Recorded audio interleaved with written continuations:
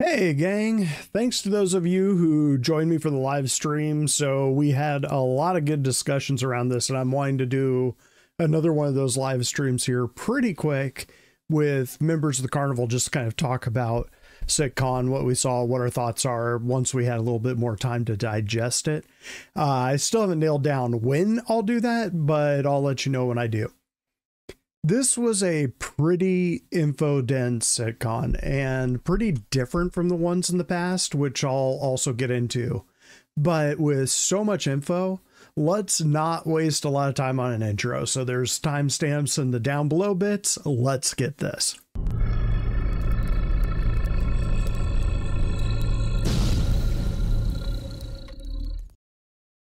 The theme of the night seemed to be this. In past years, at its heart, Citcon's been about, let's say, these are the tools we're making that we'll make the game with eventually. So everything was conceptual, pie in the sky, white box, hopium, basically. This year, the theme seemed to mostly be, these are the things that we're building with those tools. So it was a subtle change, yeah, but a really significant one for this project. That said, let's just go ahead and get right into the panels. This talk really felt like an ad for Star Engine. It's all really cool stuff and definitely worth the watch just to see all the things the engine can do or will do eventually one day. To that point, this seemed to be aimed at other game developers as much as the community itself. So game developers outside of CIG, to entice them to use this engine to make their own game at some point.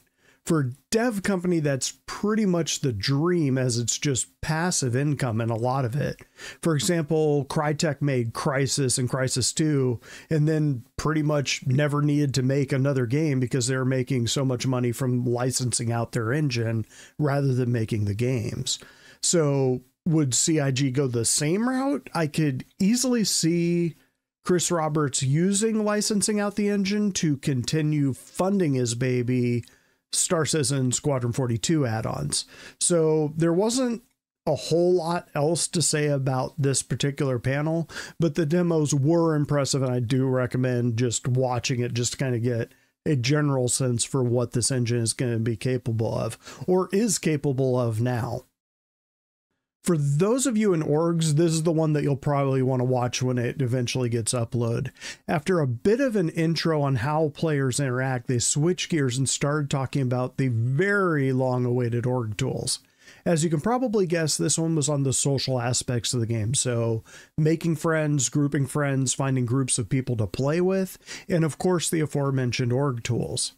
Of all the panels, this is the one that, at least on the surface, felt the most conceptual. Where the other talks all had videos, white box demos, gray box demos, fly-throughs and the like, this panel did not. It was just screenshots of what they wanted the eventual interface to look like. A few people were taking that as disheartening, especially being the second panel of the convention, but I didn't necessarily see it that way. And yeah, this talk was conceptual and pretty much all just mock-up beauty shots of what they wanted it to look like. But this is UI stuff, so all on the mobiGlas and all using building blocks. So what's that mean? Yeah, this stuff might be first out the gates, even though the presentation seemed like it was the furthest behind. It'll take some nifty coding to do what they want it to do, but like a few other things I'll talk about in a bit, these kind of grouping tools, even with the usual CIG layer of complexity rolled in, is pretty well understood in gaming development in general. CIG has a broad base to build on, in other words. They had some really cool features, most of which circled around the ability to take notes on a player and group types of friends. That thing about being able to take notes on people that you've added as friends is one of those things that I never realized I needed until I saw it, and now I have to have it. Basically, during my time playing this game, I have friends that I've added ages ago that I have no idea why I added them. I know for a fact that for some of them, I just took their side when there was some troll in chat, and that was as much as we interacted. On that note, there was also the ability to block other players. It didn't sound like you could block playing with them, but you could block them, and that would mean that your chat wouldn't appear for them and theirs wouldn't appear for you. I mean, it is an MMO. You are expected to sometimes play with people you don't like, and yeah, sometimes people that are toxic. If they break the rules, CIG can still bounce them out of the game though. So just keep that in mind. Finally, and this is for you solo players out there, or those of you who haven't quite found the org to join or don't really want to commit to that sort of thing, there are tools for grouping up for one-offs. So you could throw up on a social board that you need, say, 3 other people to go mole mining or 10 people to raid a bunker, that sort of thing. Likewise, you could log in and look at those boards and say, hey, that sounds like fun. I want to join those 3 other guys and do this thing if they have an opening in that post. Of course, this would tie into rep too, so both sides could see what they were dealing with. If someone has a rep for ganking their teammates, for example, that would show up in their rep rating. So yeah, this is worth checking out even if you're solo. I know that I said that it was org tools, but it's not just org tools. Pico 1 onwards. So this one just took a left turn out of nowhere. This one started out with character, okay, I'm going to say classes, but that's not really what they were. More statistics, buffs and the like that your clothing choices would give you. Kind of disappointingly, but kind of keeping with the theme of the convention, they mostly focused on combat. So wearing this suit would make you a tank, slow you down, and make you highly damage resistant. In turn, you'd be highly unstealthy and not mobile. On the flip side, the dude wearing civvies was super mobile, but obviously his leather jacket wasn't going to be tanking much damage. And they had a bounty hunter suit that was good at scanning, and if you had the whole suit, all the pieces of these various suits, the synergy would give you a further buff to what that suit was good at. But then they showed off something we've been asking for ages, the ability to mix and match armor and clothing. So you could wear a chest plate over a shirt, or just the arms, or wear a backpack, that sort of thing. But through the demonstration, they were talking about building a team. Of course, this was the talk where they mentioned a legendary friend from Citcon's past, which I kind of settled on being Jeremiah Lee coming back and doing like a presentation or a talk or just kind of having fun with Jared. And well, nope, it was the Valacar, the sandworm. So some of you all called that one, and I thought that was ridiculous, as it wasn't even on my radar on a talk that was supposed to be about clothing. And yeah, probably at least half this talk was about the sandworm, lootables that would grow on the sandworm, how hard it would be to kill, and their ideas for some future gameplay like hunting. Pretty cool, pretty unexpected. The sandworm looks like it's no joke. It also looks like it's pretty close in the timeline, so maybe 4.0? Maybe? It certainly looked like a possibility, and the mission game loops looked pretty far along to go along with it. They had an in-game demo after all. So very cool panel if you like the Starby stuff, want to specialize in your role, or are into sandworms or hunting sandworms. For my part, I was hoping they'd toss in something about the non-combat specialist suits that they mentioned a couple years back, but not for this one. It's still worth watching. This was the one where they talked about what system would be coming after Pyro, or systems, which was kind of welcome since we'll A, be getting Pyro itself very soon, and B, they've been talking about every aspect of Pyro for about 4 years now. There was a ton of great footage of Nixon here, which surprised the next system up. That part was predictable, but Delamar is looking good, as is Levski, and this was my favorite LZ for a brief period that it was actually in the game. And I know I'm not alone on that. They didn't talk about Rekka, who is the mission giver, but I'm sure we'll just have to wait and see her. I'm sure she and Edlin will be back, though. there was space for another star system, and they kind of dropped a big surprise on us. The next system after Nyx will be Castra, which again wasn't on my radar as being a possibility of one of those systems. I was thinking Magnus or maybe Odin, but they went with Castra. So Castra was a heavy military system during the Cold War with the Xi'an, and some of that still exists, with there being a sizable UE naval base there. If Stanton is mildly lawful, this system will be basically untouchable by unlawful players, although smugglers, like the Carnival, allegedly, might find ways in and around that. All about risk reward, am I right? But anyways, that risk reward thing was something they were keying on. Pyro will be straight up dangerous and lawless. Literally. I mean, ganking will probably be required, but the riches you can get there will be substantial. And that's the balance with these systems that CIG is settling on. The more risk you take, the bigger the rewards. But those risks will be real. You won't be soloing into Pyro and then crying when someone blows you up. Or you can, but you should have expected to get blowed up, if you dig what I'm saying. Again, solo players will probably have to group up using those social tools. Even if you don't want to hire escorts, if you have a group of, say, 10 prospectors and you just scatter when the baddies appear, well, they can't blow all of you up, right? Someone will get away with the loot.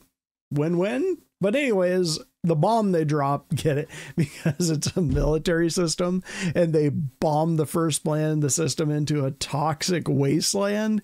Bomb because, well, no surprise here. This one was on Squad 42. Of all the panels, if there's one that probably generated the most drama, it was this one. We were taking bets, and I even had a giveaway award that the person that guessed the correct release date.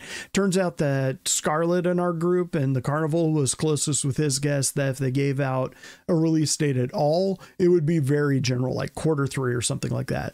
So it turns out that the release date was 2026, so 2 years away. That said, I'd be surprised if it was October 2026, so maybe not a full 2 years away. But I said going in that CIG would need to have enough lead time to really roll out the marketing for the game. What would have really helped this demonstration would have been a clean playthrough of what I think was the first chapter. It had some bad crashes, which likely gave the haters more ammunition. But Chris was in the background saying, it has to be that computer. I played through that thing last night and it didn't crash once. And maybe I'm just part of the cult here, but I tend to believe that the crashes came at weird times and they weren't consistent. So it didn't always crash at this specific point in the demo. And they seem more time-based than content-based, but maybe that's just wishful thinking on my part. Anyways, the game looks pretty solid. Most of the first chapter was cinematic moments rather than actual gameplay, but the actual gameplay they showed was a really unique way of doing an entry level into a game. First off, they started you off in a turret, which looking back on it is kind of brilliant. You learn to shoot without having to learn how to fly at the same time.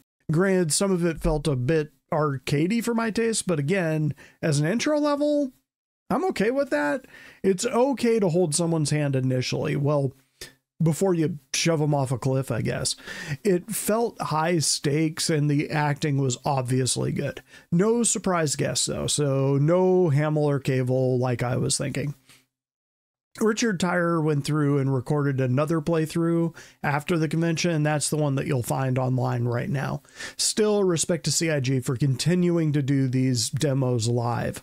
That warts and all approach has really kind of burned them a couple times now, but you absolutely know that you're getting the real thing. You're not just getting vaporware that they're not showing you what they're actually doing. It's worth watching. I think the game will bring in a lot of new blood when it eventually drops in 2026. And that was day one. Day two was thankfully shorter because this old man was pretty sleep deprived by this point. Day two was heavily focused on base building, and it got kicked off with This panel went into the basics of base building, kind of picking up the torch from last year's closer that Todd Pappy did, and then just beefing it up. They went through and explained how people would build up a base by bringing down the components and the associated buildings would require, and using drones to build the thing out. Drones will come in different sizes, and those sizes will determine how many buildings those drones can work on at once, as well as the size and the complexity of the buildings that those drones can build. The non-combat loops, particularly mining it seems, will have a huge role in this. They then start to talk about quality and how the quality of the ore you initially mined would have knock-on effects all down the line, with the high quality stuff being hard to find, but giving significant buffs to the final product, whatever that might be. Like, think weapons up to buildings, you'd get these knock-on effects. Then they went on to say that we'd be able to use crafting machines to make weapons, tools, armor, and even ships. Yeah, ships. And a much bigger example of that was going to be dropped on us later. But as far as weapons, tools, armor, and even ships go, they were still building off of that base. So if they had higher quality components to start with, the end result would be a weapon or armor or ship that would have some buffs applied to it. So definitely an advantage of buying something out of a store. It's sure sounding like crafting will be a major game loop all on its own. If you're good at it and get the right recipes and blueprints, which you have to earn or buy in game, you can make a living for your character doing nothing else. They showed off how bigger groups and presumably a bunch of solos working together could pull off building bases that were starting to look like some of the player-made settlements from Star Wars Galaxies. Given how many of the devs and the community were fans of that game, there's no real big shocker there, but the scale they were aiming for as well as the fidelity, yeah, it's pretty impressive stuff. It seems like most of the non-combat roles will be hooking into crafting. So salvage and mining will be producing materials, science and exploration will be hunting down blueprints and recipes, and so on. So pretty cool stuff, pretty cool demos. Probably would have been the highlight of the show if it weren't for the last panel. But before that, of course, they had their ship sales show. Yeah, totally expected here, and that little Argo CSV SM was first up. Slightly larger than a mule, this one carries 4 1SCU boxes in a flatbed in the back of the truck. Again, with the Atlas and tractor beams being a thing, I'm just not sure what this thing's role will be, but I'm sure it'll eventually be carving one out. We also know, thanks to leaks, that there will be a builder version, obviously for small buildings, that will be coming out in the nearest future. So that one's $40 war bond. Also leaked, but we didn't know its exact role or when it would drop, was the MISC Star Lancer. This thing is kind of a tweener in size and is larger than the Connie. Fewer guns, more cargo, 3 versions, with 2 of them actually being on sale right now. The 2 on sale were the Max and the TAC, with the Max being the cargo mover and the TAC being the combat variant, complete with a tiny Fury-sized hangar on top. The Max goes for $225 war bond, and the TAC is $295. Just my opinion, not a bad price for the Max, but for the TAC, I don't know. I mean, I guess there's just other ships that do it better. Maybe worth the CCU from a Connie, but if you're focusing on combat, I mean, I think I'd honestly stick with the Connie, but if you really like that MISC aesthetic and big bottom-mounted turrets like what the A2 has, well, okay, I guess this one's probably for you. They kept the focus on building as well, talking about construction grav carts with drones. There was a lot of detail in this chat about what the drones would actually be capable of. They talked about the Mirai Guardian, which is the Fat Fury concept that we saw last year, and the Legionnaire, which is still on ice thanks to them not being happy with the hacking game loop. And yeah, that was as much as they said about hacking at this year's con.